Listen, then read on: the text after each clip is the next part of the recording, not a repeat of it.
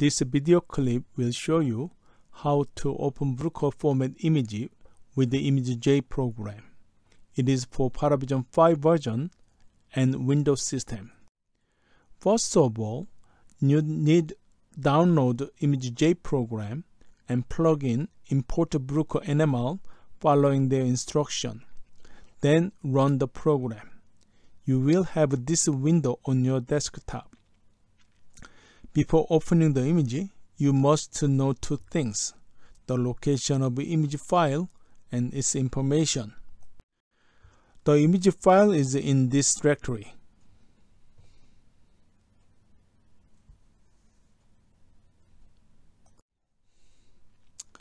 Data directory is what you gave its study name. Let's say your data directory is a presentation. There is a scan number on the data directory. Let's say you want to open scan 4.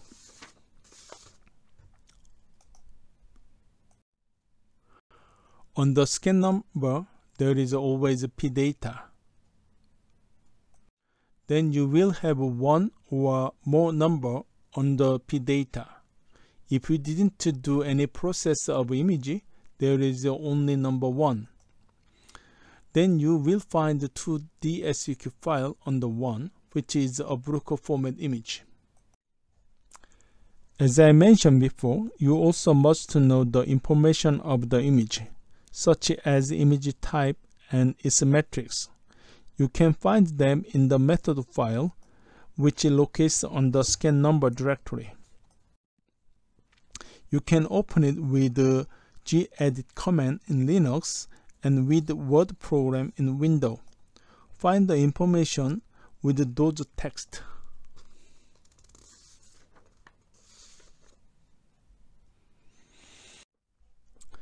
You can also open the method file with the ImageJ. Click Open under the File menu. Highlight the method file in Open window, then open it. Now you are ready to open the Bruker image with the ImageJ. Click Import Raw under the File menu.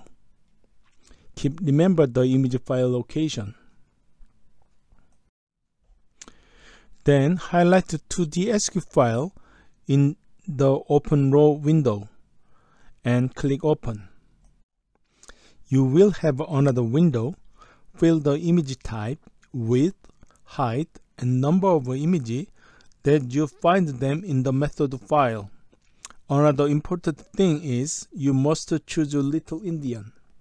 Then click OK. You may or may not have this color image, which is not gray. You can change the image color.